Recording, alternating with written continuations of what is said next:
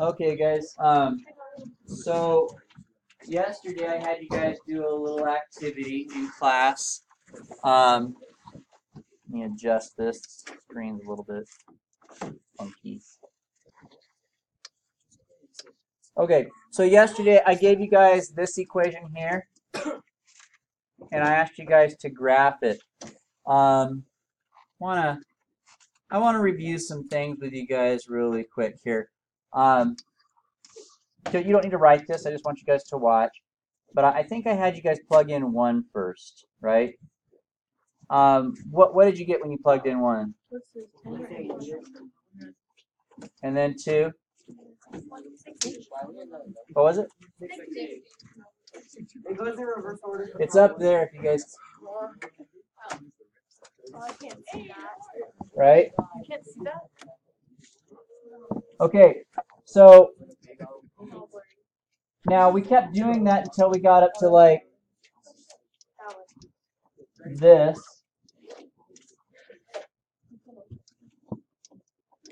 Right? So what were some things that we noticed about this? How would you guys describe what's happening here in this table? Excellent. It's convenient. They're kind of like flopped, right? Like 120 is up here, right? It's also here, but they're just reversed, right? Same thing here, 260, 62. Goes in the opposite direction. That's another good way of putting it. Here's another way we can say it. As x gets bigger, y gets smaller, right? Or as y gets bigger, x gets smaller. Okay, they have that inverse relationship, meaning opposite. And these are actually called inverse variations for that reason. What? Huh? Oh, you're joining us? Okay. Feel free to grab. Not by Micah, apparently. How about over here behind Sasha? Hey, yo. She's in the pink shirt. All right. So, you got way too excited about that, Mike. I couldn't do it. Anything that makes you happy's got to be bad. I'm just teasing. You want to be sad for All right. whole life. So, now guys, when we graphed it, as you guys can see up there, here's what happened, right? As x gets bigger, meaning as I go to the right, y got smaller. It got flatter, right? And as x got closer to 0, right? X gets closer to 0 this way, the y just got bigger and bigger and bigger, and so we got this shape. But I also had you guys do a table for the negatives. All the numbers were identical. It's just that the left half was all negative, right? So it ended up down here. And that's the graph that you guys see up there on the wall. These are called inverse variations, okay? So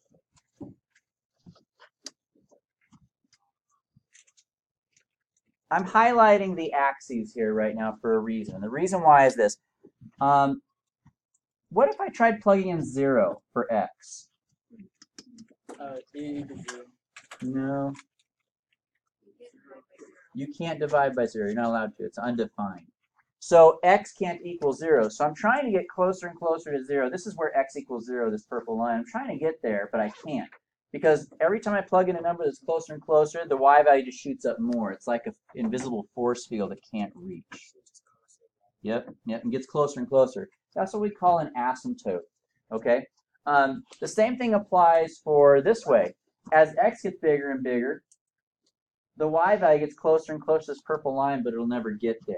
In other words, there's no number big enough that you could possibly plug in for x, even if you plugged in 1,000,000.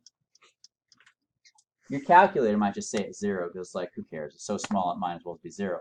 But if you divide 120 by 1,000,000, that's not going to be 0. It's going to be an extremely small number, but it won't be 0. So what happens is, as x gets bigger and bigger, the y gets closer and closer to 0, but it never gets there. And that's what we call a horizontal asymptote. So an asymptote is a line that your graph approaches, but never reaches. Okay? So that's what we learned yesterday. So today, our objective is this. We're going to take a graph like this. Excuse me. Grab that. I feel it. Sure thing. Eric, that's for you, but you're gonna go. All right, so we're gonna take an equation like this and we're gonna do some transformations. We're gonna maybe make it negative and see what that does. We're also gonna maybe subtract the number from the x and see what that does, and maybe add a number out here and see what that does. Okay, and that's what you guys copied down on the last slide. Whether this is a positive or a negative, and you have a number here and here, what does that do to that graph that you guys see up there on the ceiling? And they're just transformations, that's all it is. So that's our goal for today. So without any further ado, let's actually begin our notes here. So part A, Unit 7, you guys, is all about these things called rational expressions. So let's first of all talk about what that is. What is a rational expression? So go ahead and start writing with me now. You didn't have to write that last slide. You could have. What is a rational expression? Well, basically, it's like when you have a polynomial being divided by another polynomial.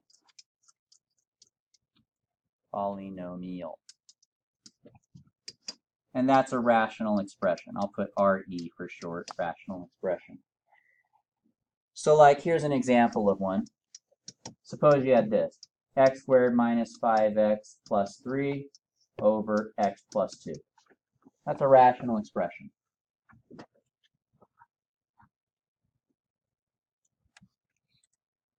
Oh, I win. All right, so that's a rational expression. So we're going to do all kinds of stuff with them, but that's that. So now you can graph rational expressions, but it's actually pretty tough. There's a lot to go into it. Like with my pre-calculus classes, we spend probably about 4 or 5 lessons just to get them to the point where they can graph a rational expression. Pretty tough. But there is one special kind of rational expression which is pretty, a more basic one, which is a little bit easier. That's the one we're going to graph in here. Now, if you take pre-cal next year, I'll show you how to graph the other one. But the basic one we're going to graph is the one that I showed you at the beginning of class. It's that guy. Okay? So, I think we're ready to begin here. So, well, not quite. Let's do this.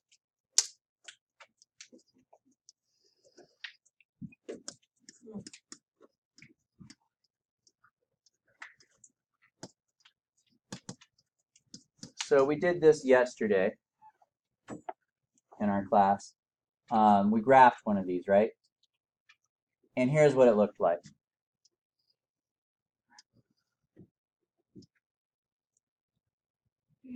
Yeah.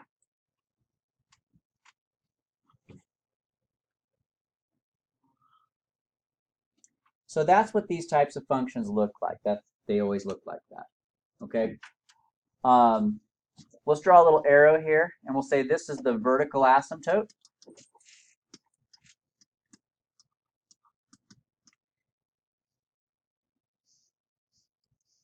So I'll color it so we can see it. So the vertical asymptote for this is the y-axis. And then there's also a horizontal asymptote, which in this case is the x-axis. So we'll draw that too.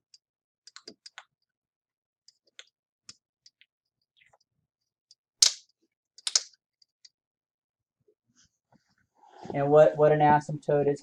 We haven't talked about asymptotes in here yet, have we? Okay.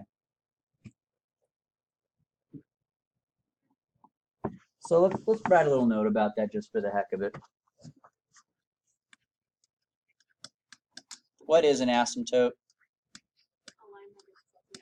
line that never touches either axis. Great, that's it. Well, it's not necessarily the axis, but it's either it actually could be a diagonal, but I never get into those. So basically, it's a line though that your graph gets closer and closer to, but never touches. Okay, so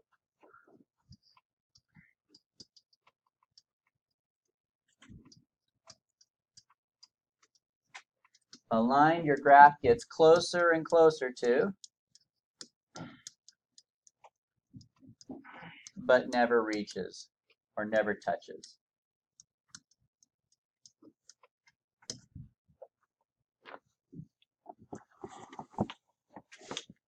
This won't be the last time we've talked about asymptotes in here. We'll do it again. You probably did it already in Algebra 1 when you guys did exponential functions last year. I didn't make them too last year. Oh, good, good. Well, that's okay. Does the word asymptote sound familiar to anybody at all? A little bit? Well, they Yeah. didn't say it. I think you mentioned it like once or twice, but you never really. I said it? You're such an amazing teacher. Look at your videos and you'll find out. Okay, so there it is. Now, before we begin our actual lesson for the day, I want you guys to know that vertical asymptotes always have the equation y equals some number. In this case, it's 0. And horizontal asymptotes, oh, I totally got that wrong. Sorry. It's x equals. It's confusing because it's a vertical asymptote, so you'd think it's y, but it's not. Vertical lines are x equals the number. So why is that? Because no matter what point you pick on this line, you guys, what's the x value? It's 0. So for every point on that line, x equals 0. And for every point on this line, what? The y equals 0. There you go. So horizontal asymptotes will always have an equation of form y equals some number, in this case 0. Or the vertical asymptotes will always have an equation of the form x equals some number, in this case 0. But notice I'm saying in this case because it's not always going to be like that. We're gonna change it up a little bit. But there you guys go. So the graph of y equals a over x looks like this. It has a vertical asymptote with this equation and a horizontal asymptote with this equation. Okay? Now let's go ahead and build on that knowledge a little bit. That's just kind of like formalizing the stuff that we learned yesterday. Let's go ahead and build on that a little bit. Let's review transformations. Can we use that one sheet that we had from? Yeah, it works. Let's review our transformations. Given the function f of x, what is this? What happens to your function when you put a negative in front of it like that? It flips it upside down. So negative f of x is a vertical reflection.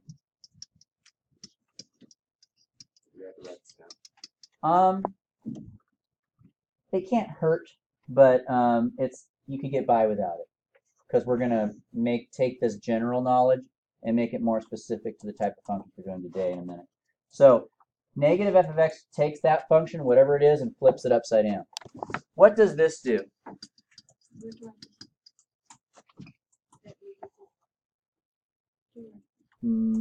No. Wait, no, move it up. Yeah. So if it's plus, it moves up. So like if you take your function f of x and you add a number to it, whatever your graph is, like let's say it's parabola. If you add a number to that, it just lifts it up. That's all it does. If you subtract a number from it, it moves it down. Okay, the last transformation we're going to look at today is this. What happens when, instead of adding a number or subtracting a number from the function, what about when you add or subtract a number from the x, only the x part? That's left and right. Okay, if it's plus, it moves it, yes, left. And if it's negative, it moves it right. Now that's just review. That's stuff from last semester. And I'm going to show you what that does to our graph today. Huh? Negative is right, yeah. So these are the three types of transformations that we're going to be doing today to that y equals a over x function. Okay? Sure. C. No, now you're on. You're on Gino. Okay, thank you. Okay, so we're going to build on our knowledge here a little bit. We had this, right?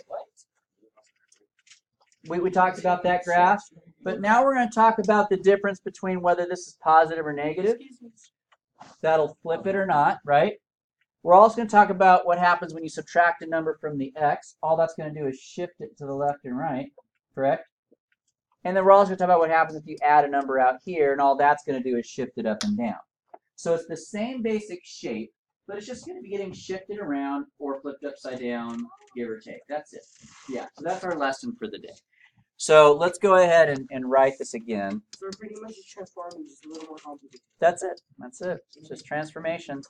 So it shouldn't be too bad. So now, before we transform it, you have to look at your notes for this. What was the vertical asymptote? Oh, X equals 0. If I subtract a number from x, that shifts it which way? right. Right. So instead of being 0, it'll be whatever that number is. Okay? So if my asymptote was at 0 and I put a minus h next to my x, that's going to shift it to the right. So now my asymptote, like if it was x minus 5, my asymptote will go from being 0 to 5. Everything gets shifted over. Does that make sense? Mm-hmm. So what this number tells you here is the vertical asymptote, basically. It used to be 0, but because of the shift, now we know our vertical asymptote is going to be at h.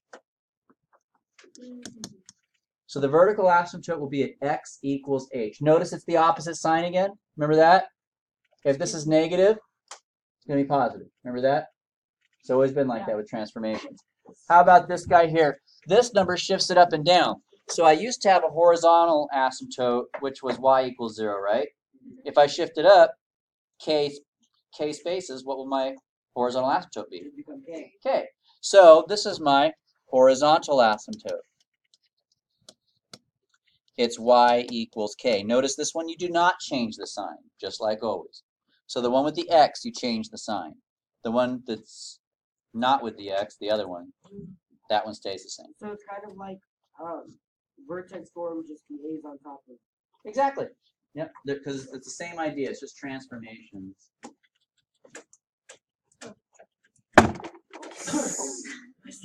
Nice. I was looking at Alexis's slime he's playing with, and I was enthralled with it. All right. Okay, so check this out. I want you to circle that. We're going to draw something else now. So if it's positive, we already know what the shape looks like. It looks like this, right? But if it's negative, doesn't that flip it upside down? What? No way. So if it's positive, this is what it looks like. But if it's negative, It's the other way. it's going to look like this instead. This piece will be down here, and this piece will be up here instead. Same basic shape, but it's just reversed because it gets flipped upside down. Oh, I did it so tall. Oh, I did it wrong. It's kind of like with when we did the, I don't know what it's called. I actually saw what it's called. But when you point it and you go up and right and up and left. Oh, yeah. Here. Those were cubes. Nice job, Anna. Cubes and square root functions, yeah. All right, can I proceed? No. Yes. I was kidding. Okay. So we're on E.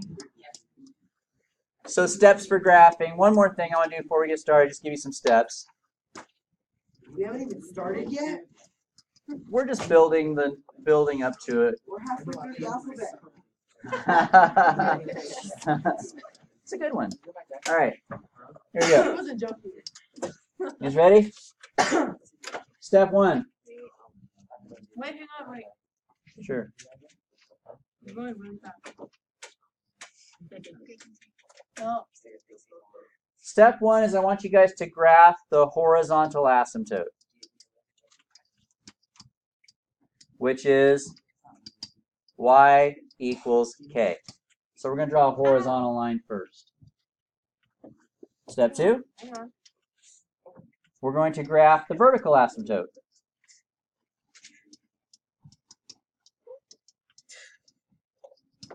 which is x equals h. So those are our first 2 steps. Graph your horizontal, graph your vertical. The last thing we have to do is put those little shapes on there. Hang on.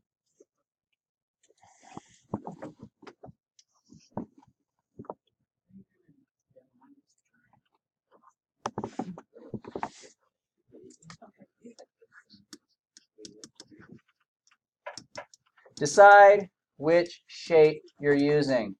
So if your A is a positive number, then it's going to look like this with your asymptotes. If your A is a negative number, then it's going to look like this. Right there. I would. I know it seems very repetitive from the last slide. The last slide was more like what, this is more like how. but they really do go closely together. All right, now here we go. Example time. This is where the rubber meets the road. This is what your homework's going to look like. So I just tell you, I'm running out of space, buddy. I had to flip these. It was an accident. It was so nice. We were being outside. Oh yeah, I kind of got bored. So you rather Yeah, I'd rather do math than do All right. I mean, I looked at math videos, but they weren't yours. So, on your homework, you guys, you're going to have an equation like this. It's going to ask you three things. It's going to say, what's the horizontal asymptote, what's the vertical asymptote, and it's going to ask you to graph it. So here we go. Let's start off with horizontal asymptote. Now, as I mentioned to you guys, the horizontal asymptote is this number here, and it's y equals that number. So that's my horizontal asymptote. Pay attention, man. I need my pen. All right, the next thing, vertical asymptote. The vertical asymptote, I'll draw an arrow here. You guys might want to do that in your notes, just to know where it comes from. That is so long. Wouldn't that be -1? Good. So the vertical asymptote comes from this number, but you got to remember it's the opposite of that number, so it's -1. Okay? Wait. So my horizontal asymptote is y equals -2. My vertical asymptote is x equals -1. Now we're going to do the last thing, which is graph it. Okay, so here we go.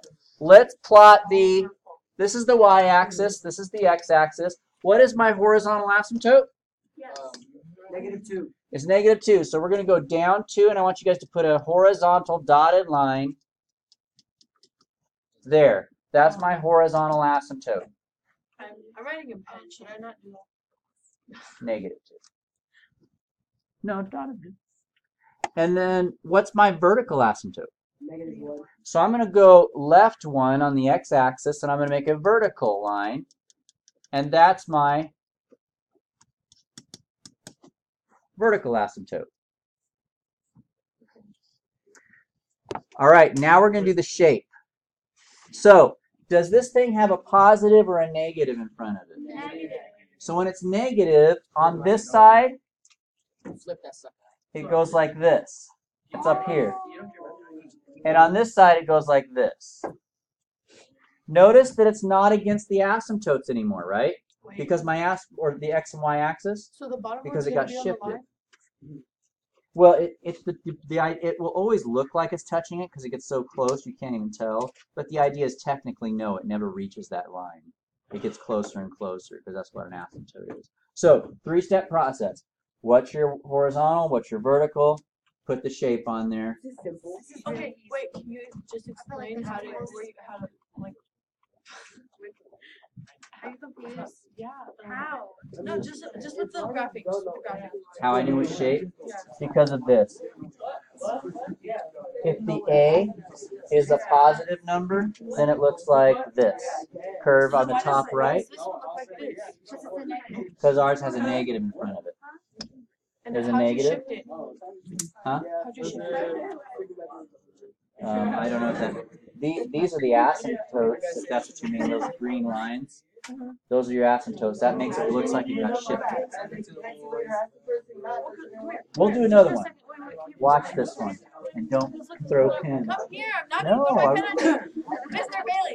I'll see you in a second.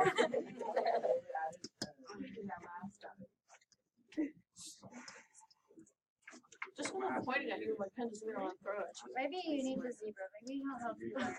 Wait. Okay, this is a guided practice. I want you guys to do this. So first of all, I want you guys to find these two things for me. Find your horizontal and vertical asymptotes. Go ahead. See, look. They're like not like across from here. So think of this like line, right? So these are your asymptotes, and this one is your asymptotes. So your curves need to stay inside of Oh, okay. these black ones here, those are your axes. Up here, axes were the axes, but because I got shifted, now my axes are not. All right, thank you. Check your answer with a neighbor. You're supposed to be writing down what your horizontal asymptote is, what your vertical asymptote is. Hang on.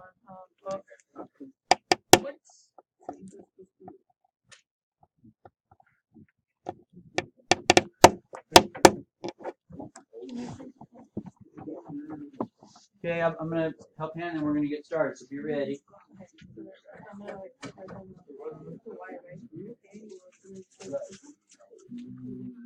You don't sound very sure. Yeah, this one.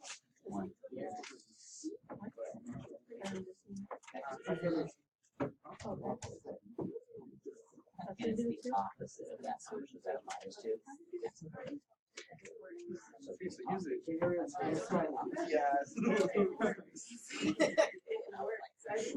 Okay, let's see here. I'm gonna Sasha, what'd you get for your horizontal asymptote? Okay. Let's try Adrian. What'd you get for your horizontal asymptote? 1. I agree, but can you say something equals 1? What equals 1? Y. Horizontals are y equals, but you got the number right. Okay, LaFontaine, what's the vertical asymptote? I don't know. X equals 2.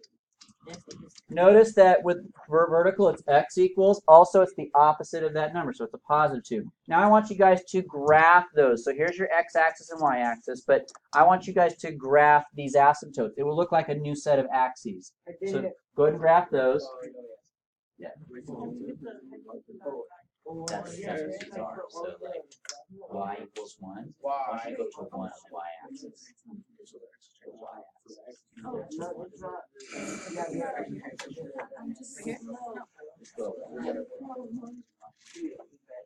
This one's normal. Yeah. Go ahead and put a dot in. Where's 2? And now go ahead and draw a horizontal line through that and make a dot. Wait, yo, what up?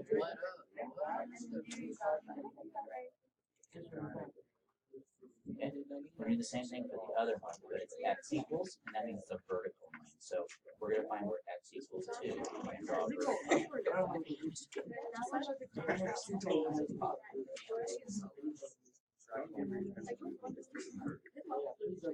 So that's going to be your asymptote.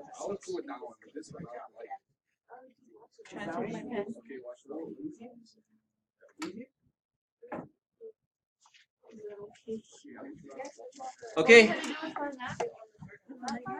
That's it for now. We're going to do one more thing after that. All right, guys. So your horizontal asymptote should have been at y equals 1. Your vertical asymptote should have been at x equals 2. So that's what that should have looked like. Now, the last thing I want you guys to do is I want you to put the curves on there. You only have 2 choices. It's either top left, bottom right, or it's bottom left, top right. So it's based on whether this is a positive or negative. So look at your notes and see if you can figure it out. Yeah. So wait, positive or so I got so close.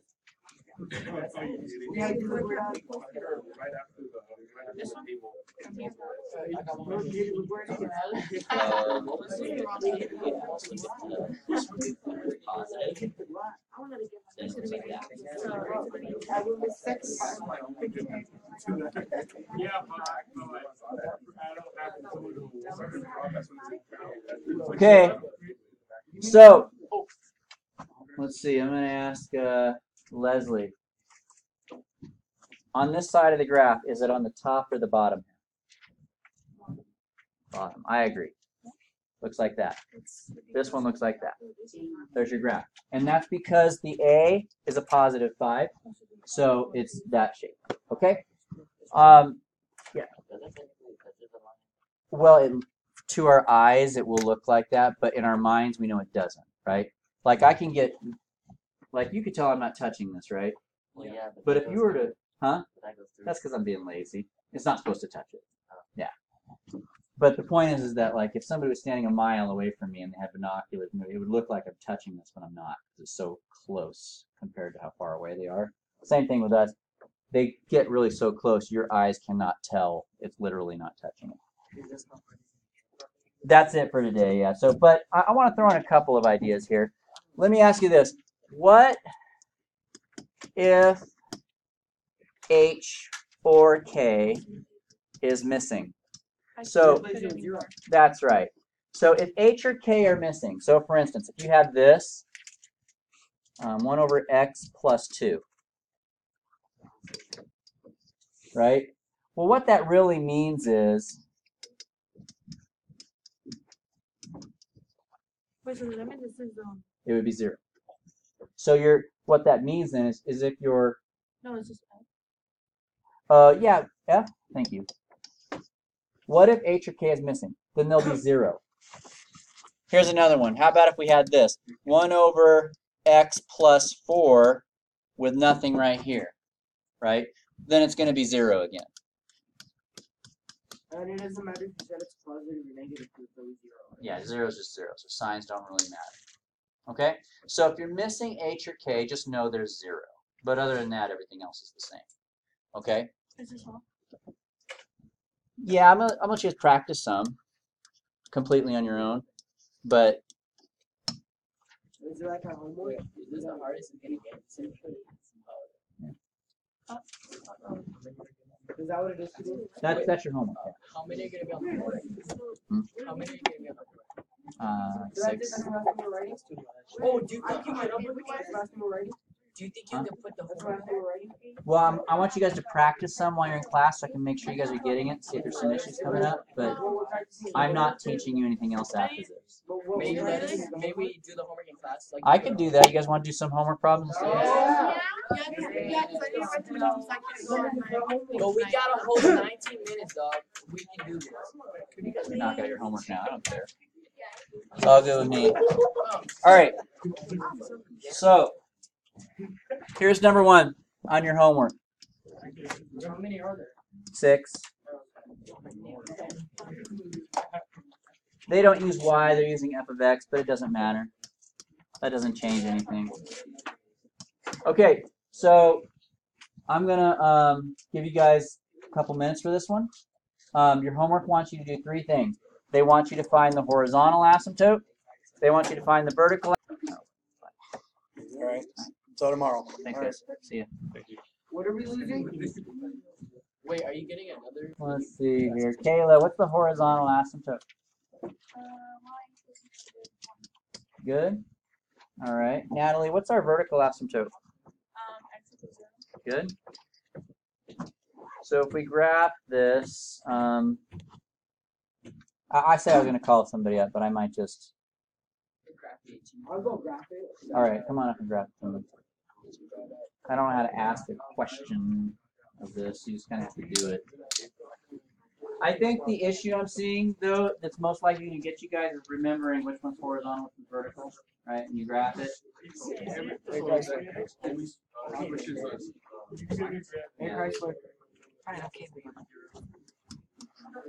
Kind of good, but you don't have your asymptotes on there. You want me to put them? Yeah, so your vertical's here, right? What the?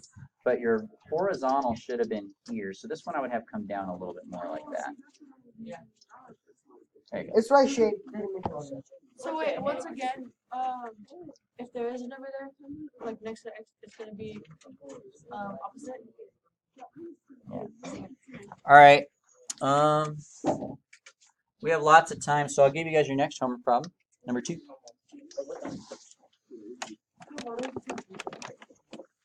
Well, I mean, I'm here to help you now. All right, let's do the same questions, but this time with f of x is equal to negative 4 over x plus 2 minus 2. Try that